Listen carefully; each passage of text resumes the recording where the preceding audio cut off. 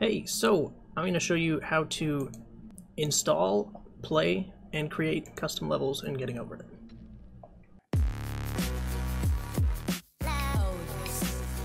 So first off, huge shout out to Joro2 because he made this mod and the Unity package to help with making levels, and we wouldn't be able to play custom maps without it. So if all you want to do is play custom maps, all you're going to need is the mod, which is this assembly C#. Links will be in the description, so you can just download that. Once you've downloaded that, you're going to want to go to your game directory. You can easily do that by going through Steam, go to your game, settings, properties, local files, browse local files. Now that you're in the game directory, go to Getting Over It Data, go to Managed, grab the assembly C# we just downloaded, and replace the existing one with that file. Now launch your game, and you should have a select level button. After you launch your game, there should be a new folder created called Mods, and another one called Levels, and this is where you're going to put the levels. If the map comes with more than just a scene file, say it comes with a text file as well, make sure you copy that in as well. As of making this video, I don't think there is any full maps that are completed. I am currently working on one, as you can see, and I'll make a video on that when it's completed. Now on to creating maps. So if you want to create a map, I would recommend just downloading this whole folder. So I just right click on here, download. Once you've downloaded that, you can extract the files. Now in here he already has some tutorials if you just want to take a look at those. There's also a README documentation, make sure you check that out, because if anything's added to the mod later on, I'm sure he will update this and put all the information in here. Next up, you're going to want to download Unity, and I'm not entirely sure what versions are compatible, but currently I know for sure that using the version the game was made in is our best bet. If you go to the Unity download archive, so this is the version that Getting Over It was made in, Unity 2017.4.22, so download that. Now that you've got Unity, go to Projects, New Project, and name it whatever you'd like. Once your project is open, you can go to Assets, Import Package, Custom Package, and now in the stuff we downloaded from the drive, under Creating Levels, there is a Unity package. So you're going to want to navigate to that, all files, and import the Unity package. Import all. Now once you got that imported, there's some stuff in here. To start out, there's an example level. If you want to take a look at the scene on that, you can just open up here. And you're going to want to click on 2D. And here's the example level he has built. So, first off, we're going to create our own scene.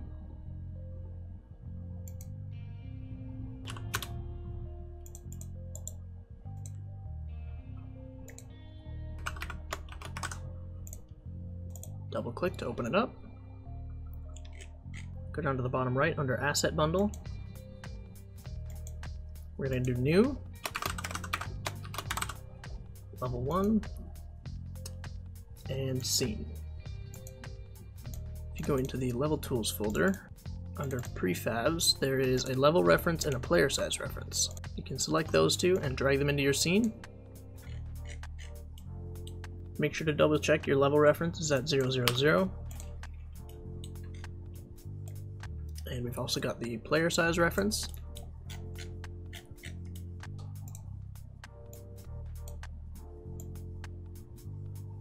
And that's where the player normally starts. Now there's two types of maps you can build. You can build an add map, so it basically adds whatever you want to the existing map, or you can build a replacement map where you're not going to be using this. You can toggle the level reference on or off here. Okay, let's add our first object to the scene. So a couple ways you can do that. First, you can go to the Unity Asset Store. There's lots of free stuff on there you can use. And remember, we're using Unity 2017. So check Unity 2017. And I'm going to check free assets. And you can browse through here or search whatever you want. I'm going to grab this low poly house pack. I'm going to go to My Assets, click Import, import all. Now let's see what came with that. So we've got prefabs, structures, buildings. So we're going to grab this building, we're going to throw it in our scene. I'm actually going to rotate it. Maybe get the door at the front. Now, we need to add a collider to the object so that the player has something to interact with. You go to Add Component, Physics 2D, Polygon. Sometimes there's an issue with adding colliders to 3D models where when you rotate the model, the polygon collider will rotate with it. As you can see, this doesn't quite line up. So instead, I'm going to create an empty game object. Let's just call it Building Collider. Now in the Building Collider, Add Component, Physics 2D, Polygon Collider. Now we're going to go to Edit Collider, and we are going to trace out the house.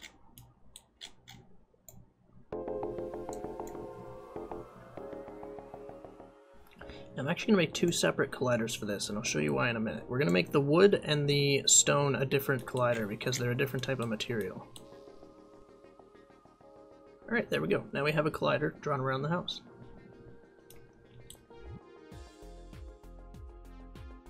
Alright, now I also added a collider for the stone base. So the next thing we're going to want to do is we're going to want to add some custom layers. We're going to use the ones that are in Getting Over It so it knows how to read them. So we're going to go to Layers, Edit Layers, and then layer number 10 is going to be Terrain, and layer number 12 is going to be Background. So you'll notice in this clip here that the background is separate from the foreground. They're kind of using two different cameras. The foreground, which is the terrain layer, is 2D and static, and the background is 3D and moves around in the background. So obviously we want this house to be in the foreground because we're going to be climbing it, so we're going to make it part of the terrain. And we're also going to need to make sure we do the same thing with the colliders. So select those two as well, change them to terrain. Just to keep things nice and clean, I'm going to put this inside of one object. Two colliders in that building inside of a house. And now when I select this object, I can move them all together.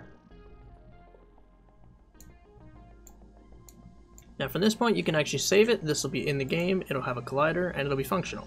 But it won't have any friction values, so you're going to be slipping all over the place. So the next thing we want to do in this Level Tools folder, we're going to go to Tools, we're going to go to Scripts, and we want to take this Ground Collider script and add it on any of the colliders. Put one on the base collider, and put one on the building collider. Now when we select on these colliders, we have this ground collision script, and what this does is it tells the game what material you're touching, so it can play a different sound and a different particle effect. So for the house, we're going to select wood, and for the base, we'll keep it on rock. Now for the friction values, you'll notice the material is set to none.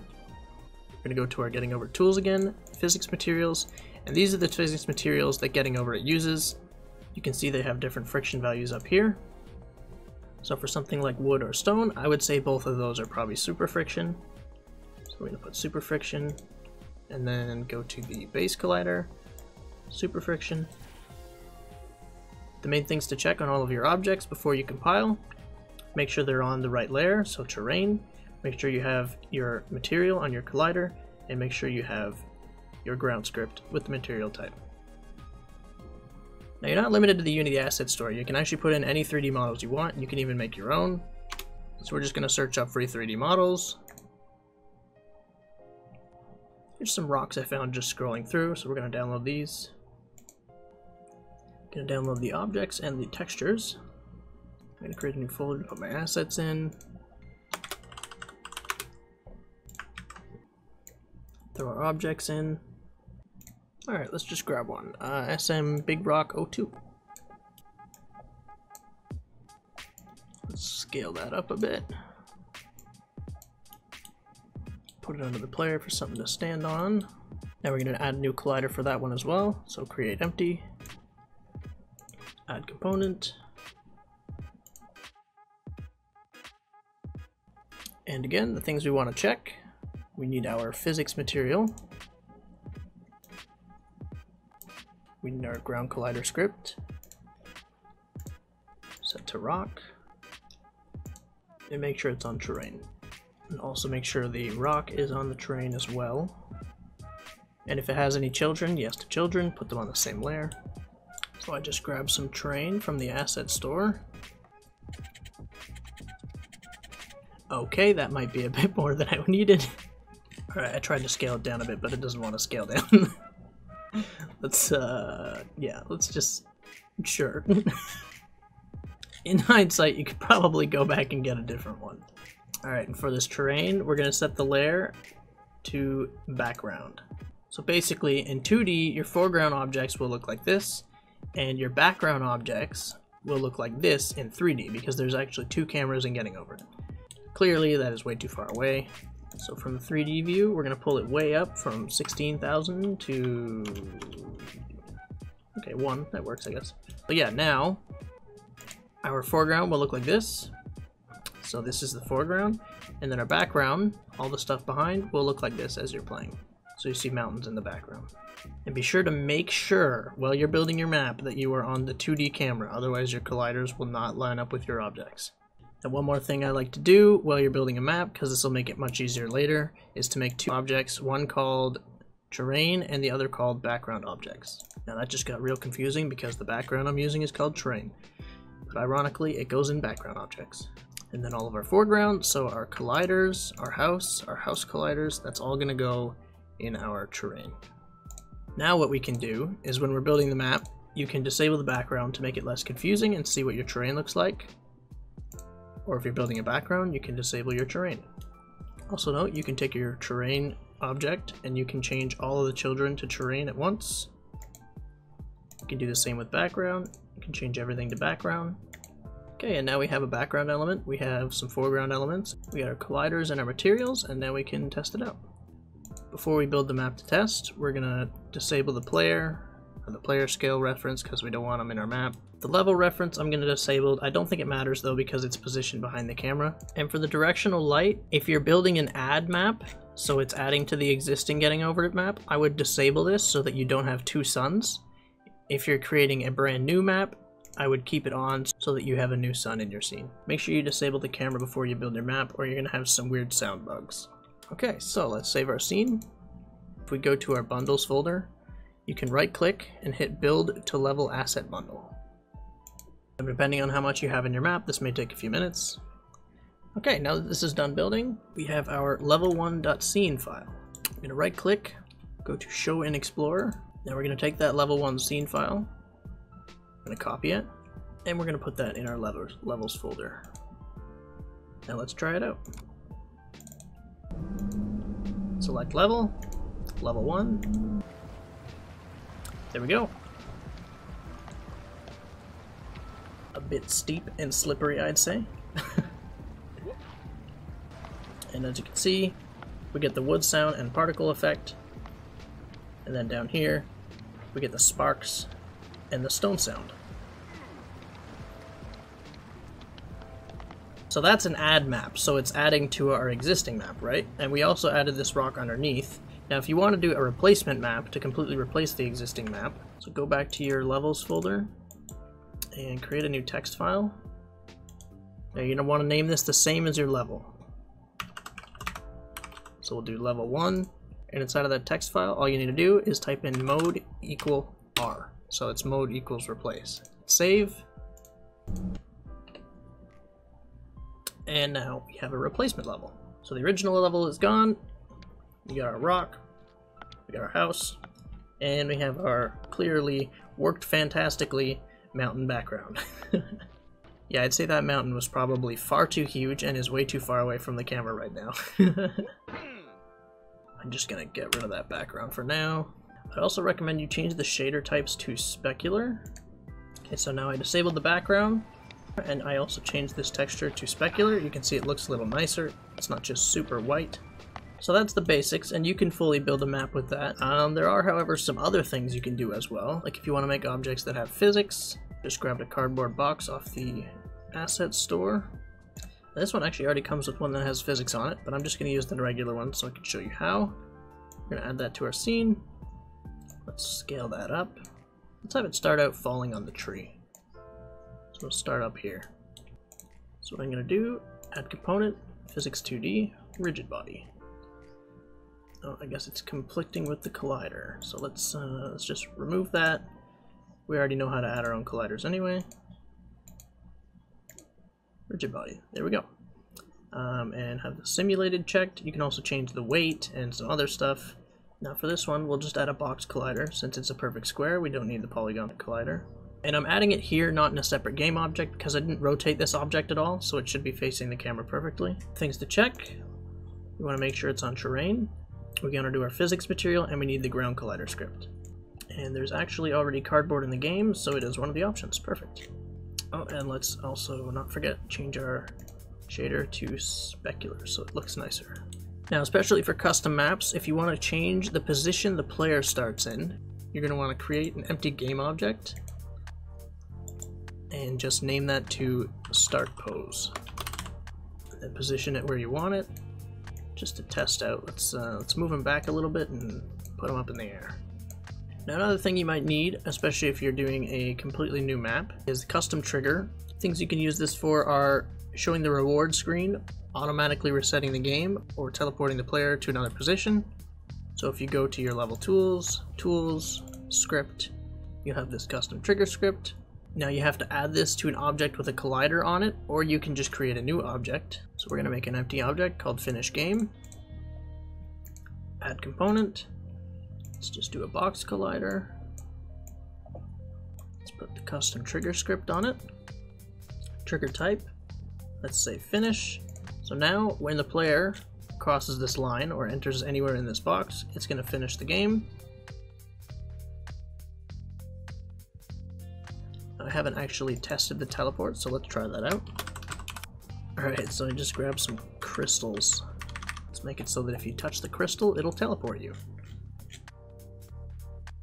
Grab our custom trigger, throw that on our collider, and make it teleport. Now, teleport destination. Where do we want it to go? Let's grab our player reference. Let's say it teleports to the barrel. And now we have the position. We also have the option to either keep the momentum or not keep the momentum. So when you go through it, if you're moving sideways, say you want to jump through a portal, it'll allow you to keep your momentum, or if you uncheck it, it'll stop you. So for this case, I'd rather him not smash into the wall immediately or fall down if you're going to the left. So let's just keep that unchecked. Okay, let's test out our box, our new start position, and our triggers. So save our scene, go to bundles, and build. Let's grab our level 1 scene file again. Put that in our levels. Okay, it looks like our start position didn't work. We've got our box, it's got physics.